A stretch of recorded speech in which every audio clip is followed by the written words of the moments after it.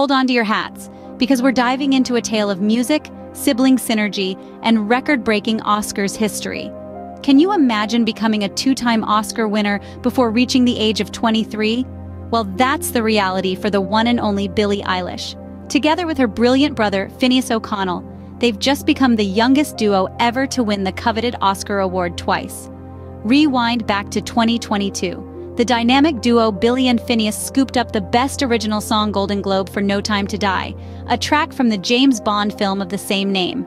This song, with its hauntingly beautiful melody and poignant lyrics, received critical acclaim and global success, launching them into the spotlight on the international stage. Fast forward to 2024, and the sibling pair were back, this time with their track What Was I Made For from the movie Barbie. The song was a frontrunner in the Best Original Song category and also nominated for multiple Grammys.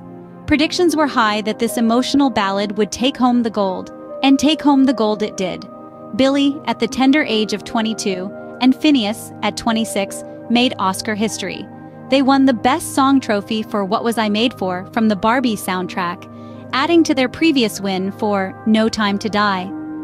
Billie is now the youngest two-time winner, while Finneas is the second youngest dual winner. A truly remarkable achievement.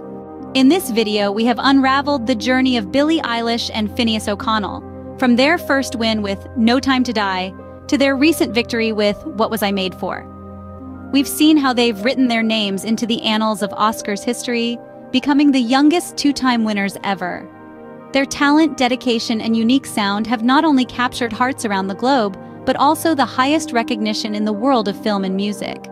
And with their future as bright as the gold in their Oscars, who knows what new heights they'll reach next?